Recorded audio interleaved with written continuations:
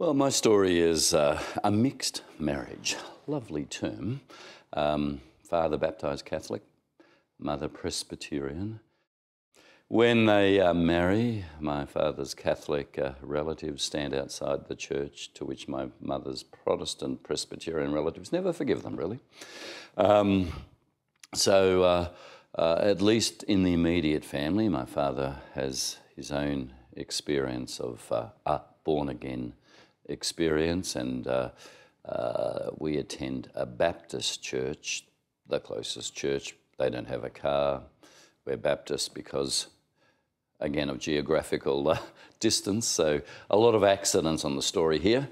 Grow up in a Baptist church in what's known as the Bible Belt of Melbourne. In fact, it's the buckle of the Bible Belt. There are so many Baptists and evangelicals in that area. It's a church experience that is rich, that trains us as family members in presenting and speaking and engaging and serving. So a strong emphasis on being able to declare your faith and explain it, and an expectation of walking that faith. So my journey really is within, if you like, a little bubble of evangelicalism, Baptist evangelicalism within Melbourne. He has to go to a Presbyterian church to play cricket with the Presbyterian Cricket Club. And for a baptised Catholic, that's the first major threshold to cross. He has a nominal faith. He hears a message that sees him have a real experience of transcendence, God, a personal God who loves him. He becomes an evangelical. And then he ends up training himself. He becomes a teacher, but training himself to be a lay preacher. So he, in his own way, outside school hours, was a preacher taking services. So there's a journey from one side of the tracks to the other. Given the 40s and 50s sectarianism and deep antagonism between Catholic and Protestants, that's an interesting journey. Did he ever share the details of that transcendence experience? Yeah, he talks about it being emotional, personal, moving, that church wasn't simply a cultural thing, but it was a deeply arresting thing for him that he would have against his nominal religious background, a sense that it is now the most important thing in the world, that daily Bible reading and prayer becomes a pattern, a ritual, a commitment for him. And talking about his faith to friends becomes an outworking of that. So it turned his life around, and therefore, I guess, our family lives around because of that experience he had. But, for example, where was he and what happened? Well, all I know is there was a Presbyterian service where the cricketers had to attend, and someone preached a sermon that grabbed hold of him. And that church had a very devout, pious woman, a Miss Giddings, who took him and some of those who had had that experience in that service into a Bible class and personally taught them. Those people in that Bible class became his best friends, so his social and personal and spiritual orientation all changed. My earliest memory is a Christmas nativity play. I don't know if I was 3, maybe 4, I'm not sure. And just being overwhelmed. It was outdoors, summer in Australia for Christmas. And it was people as angels, choir singing, the nativity scene and wise men, and the safety and love of family. And I just remember being overwhelmed and thinking, so this is God, this is what we're here for, this is magical, this is marvelous. So yeah, that was my first experience and memory. What did you what happened as a result of that for you? Well, that's my first memory. For us, Sunday school, Christian endeavour, church, twice on a Sunday was the norm. Sunday lunches, we're always discussing, what the preacher had said and what it meant for us.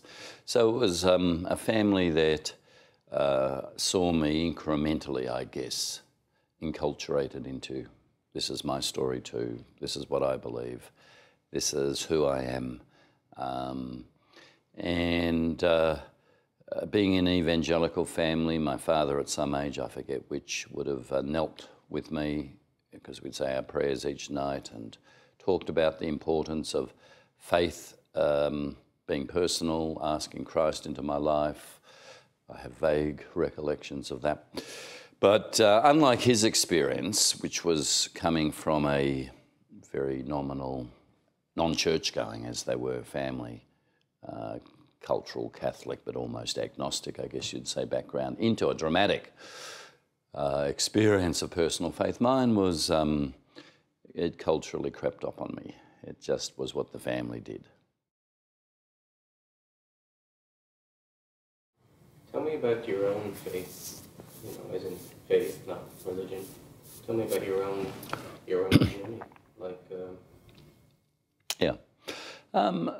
It was, I think, a struggle in my adolescent years between what was expected of me as a Christian in a fairly devout family and what adolescents who normally act out need to define themselves over and against family.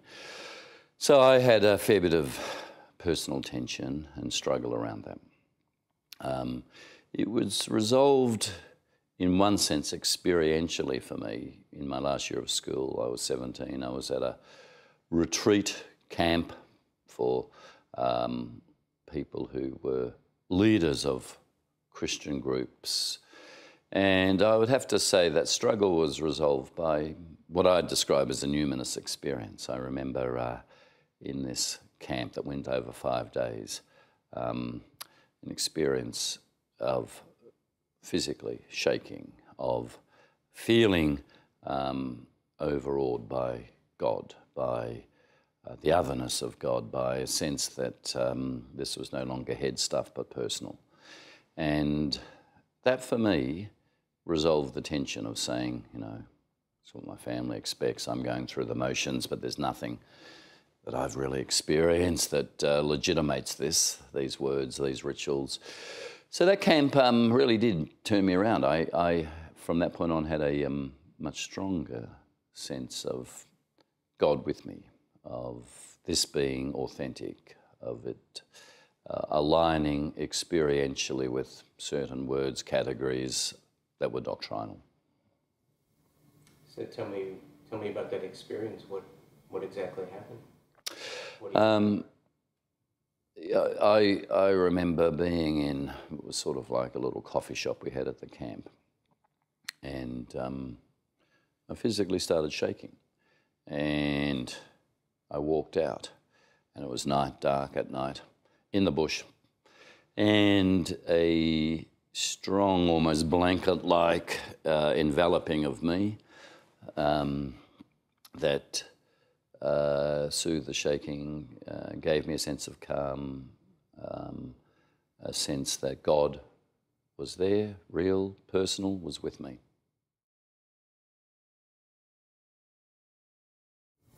So what happened after the camp? I became much more engaged with my faith.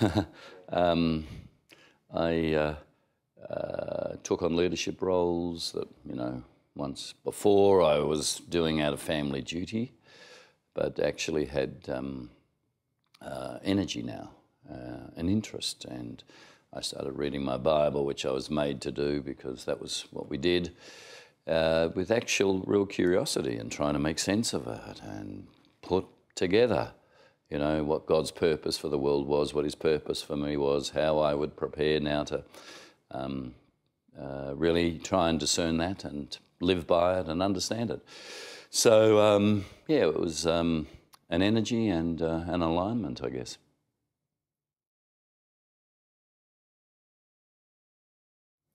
What was the first time you would say in your life you had to rely upon God or chose to rely upon God? First time. Look, I would have said prayers before that experience and said I was relying on God. I think after that, it was probably the question of a young woman, now my wife, who I had met at that camp. That was the first time I'd met her. So that might give psychologists some connection between the shaking and love and spirituality. However, we didn't start going out till some time afterwards. And coming from a background where it was no sex before marriage, it was trying to work out who your life's partner was and did God have a one, and how did you prosecute that and go about it. I think that was the first time I relied on God. It was asking her out, thinking, is this in God's will? Is this just, experimentation and fun? Am I serious? So I think that's probably the first time I thought about that. We ended up going out for 7 years. We broke off 7 times. She broke it off every time. I was either too shallow or not serious enough. In the end, I resolved this by asking her to marry me, and she said yes, and we got married, and we're still together 30 years on. But in those years, I think that was probably the first time I think about relying on God. How did that answer come to you? A Bible verse, which was the way we looked then for God's guidance. So I'm reading a verse from Paul's letter to the Philippians, which says, be of the same mind. She had come to the decision that, yep, we should get married. She the one who'd broken it off all the time. Now I was the one with cold feet, married, 23, my goodness. So I prayed, I asked God for a Bible verse. That Bible verse make my joy complete by being of the same mind. Now, you could read those words any sort of way. I read them saying, this is the instruction from God that we're to get married. So that was it. I had the Bible verse. I said, yep, okay, we were all right, because we talked about it. And as I say, 30 years later, we're still married.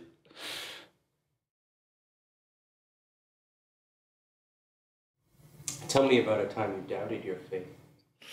Yeah, I was the mayor of a city down here, St Kilda, which has it's a catchment area for mentally ill, homeless, street prostitutes, drugs, and I was the Baptist minister by now. I was also running a legal practice. I was a lawyer minister, so I've had an unusual journey. And as mayor, I remember standing up for some of the sex workers who the police, were getting freebies from, otherwise they would charge them. Some had been murdered, some were being assaulted. The attitude was, well, they're outside the law, they bring it on themselves. And I remember standing up for them and asking a question, which is unusual for a Baptist minister, I guess, though I was a mayor. Should we look at decriminalising street prostitution to at least give these women protection?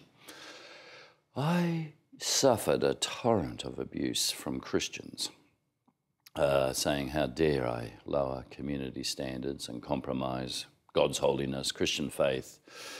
And I remember thinking, the church is just full of judgment. My reading of the Gospels was Jesus actually mixed, celebrated even with women like that in his time. And I had at that time an offer to go into the Australian Senate, which meant I could break away from being both a Baptist minister and that institutional church. And I remember thinking, great, I'm going to cut these ties. I'm out of here. I spoke at one Easter rally, reluctantly. It was a Christian march through the city, and I'm thinking, these are probably fine people, but they still belong to this institution, the church, that's full of judgment, and I'm over it. And I remember at this Easter rally being introduced generously. You know, you stood up for sex workers, the church gave you a hammering. We Christians here applaud you. This is actually what the gospel is about. You're one of us, you speak for us. And I remember this feeling of I was sort of over the church, maybe even my faith. I hadn't worked out if it was a faith God crisis or just an institution crisis, but you know, those two things are hard to discriminate often when you're in it.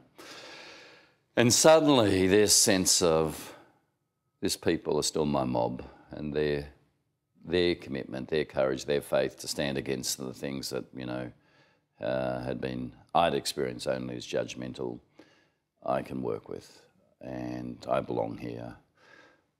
I chose not to go into the Senate. I chose to go back to ministry. It was a real crossroads there, and there was probably faith crisis mixed up certainly with great anger at the church, the institution. So that was one moment.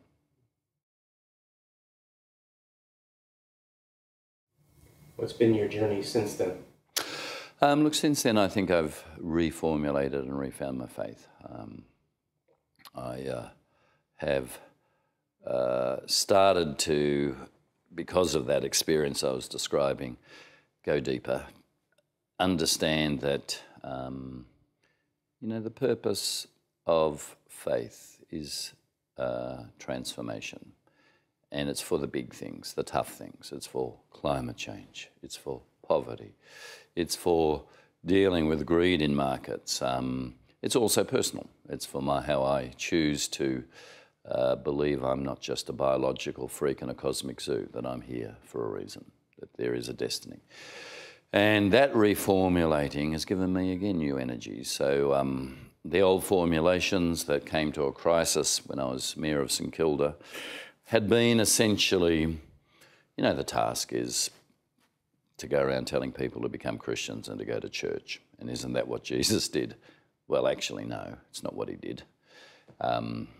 His announcement of hope, kingdom of God, was to challenge the big things in his day, and if you like, to set the world right. You know, the Lord's Prayer that I reflect on and the Beatitudes have now become the centre of my faith. And one translation of the Lord's Prayer, thy kingdom come, thy will be done on earth, is set the world right. It's actually for the big things. That's given me a whole new energy. That's a God involved in history, in the struggle against everything that cripples humanity, cripples the image of God, which is why I work for World Vision. Dirty water, not having enough food, not having access to medicines, cripples the image of God. You know, that's what I call sin. And salvation is everything that restores that crippled image. Clean water, enough food, having justice. And now I've been able to, I think in my faith, walk that personally and start to understand what the task is in terms of that personal faith, engaging in the world. So, yeah, that's been the resolution for me. So you went back into ministry at that crossroads, and then what was the transition from ministry to World Vision? Well, I went back. I started a thing called Urban Seed here in Collins Street, Melbourne, that fed hungry, mentally ill, homeless. We had a drug detox centre. So I engaged my faith in practical ways. For me, if God isn't involved here and now, I'm not sure where God is. Whilst I have some very good devotional, spiritual moments, if they aren't actually connected to setting the world right, I start to get lost again. World Vision literally tapped me on the shoulder. They, as a Christian development organisation, they said, you know, your profile, I developed a bit of a public profile, can help Australians understand that there is a task to do for the world's poor, and it involves some transformation for them as donors and the journey of partnership, not just charity. So I considered it and accepted. So I've been the CEO of World Vision, having left Urban Seed and the Collins Street Baptist Church here, where I was the minister some 6 years ago.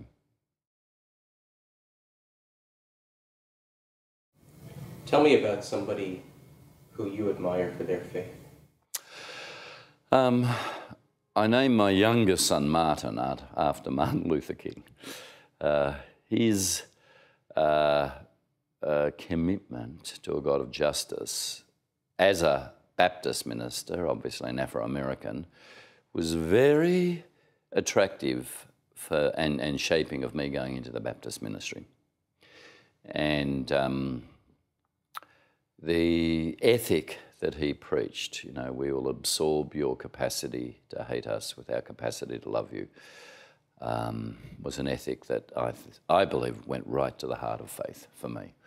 So Martin Luther King has, you know, I've read all his writings and know his speeches off by heart. He's been one who's been a guide and an inspiration. There are many others. Desmond Tutu's one for me. The sheer courage of standing up against religious apartheid that had a theology of a separate heaven even for blacks and whites. Extraordinary understanding of both faith and courage. They're the sorts of heroes I have. I just happened upon, in the past month or two, Dr. King's sermon, The Drum Major Instinct. It's just unbelievable. Unbelievable. And what is extraordinary is that he died in 68, so that's 40 years, 41 years, they still have the same cultural breakthrough. Just the power of that. It's amazing. Yeah. When you go to the King Center website, they actually have his voice reciting that part of the sermon, anybody can lead because anyone can serve. Yeah. You don't need your subject and your predicate don't need to agree to serve. You need to know the second theory of thermodynamics to serve. Yeah, yeah. Isn't that wonderful? It's beyond wonderful. Yeah. I'm actually taking my work team to Atlanta for an offsite, and we're going to meet with his niece. Great. Who's a minister, Dr. Elvita King. Great. Well, you know, the last sermon he preached before he was assassinated, talk about the prophetic vision. You know, I've been to the mountaintop. Longevity, it has its uses. I, like anyone, would like to live a long time, but I may not get there. But I've seen the promised land, and as a people, we'll get there. And next day he's assassinated. I mean, you just watch it with tears in your eyes going, wow, it's amazing.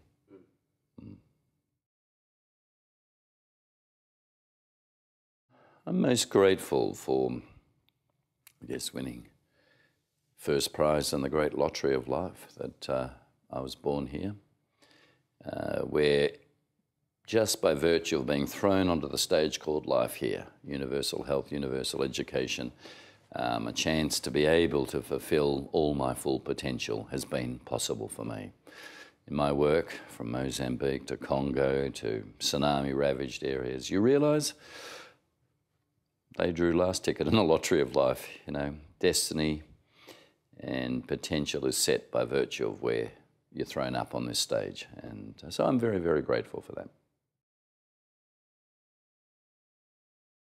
My greatest wish is that I will be able to inspire people, and therefore out of it policies that understand a global ethic, you know, that the world is a waterbed.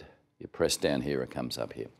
So the issues of justice, of dealing with poverty, of dealing with climate change are now issues for a global village. And most of my agitating, speaking, organising is really around how we find a global ethic for this century.